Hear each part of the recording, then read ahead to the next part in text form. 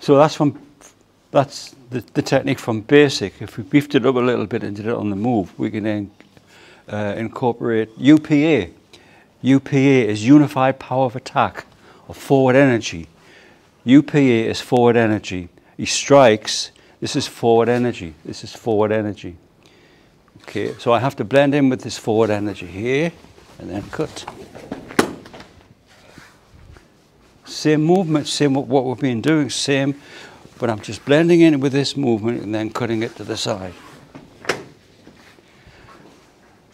So I've overcome the strike, I've moved off the line, I've cut it down, then I'm engaging with it and I'm breaking his balance to this side, but he's falling before I put the other bit in.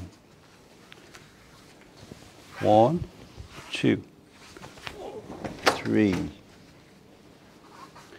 So this is what we did. 1, 2, 3. It's from static. And then there's a bit of movement in it. So I'm moving off the line. 1, 2, 3.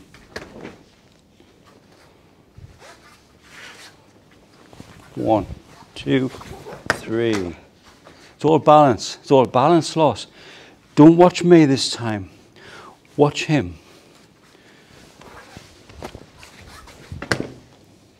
So you see how he's balanced the forward energy.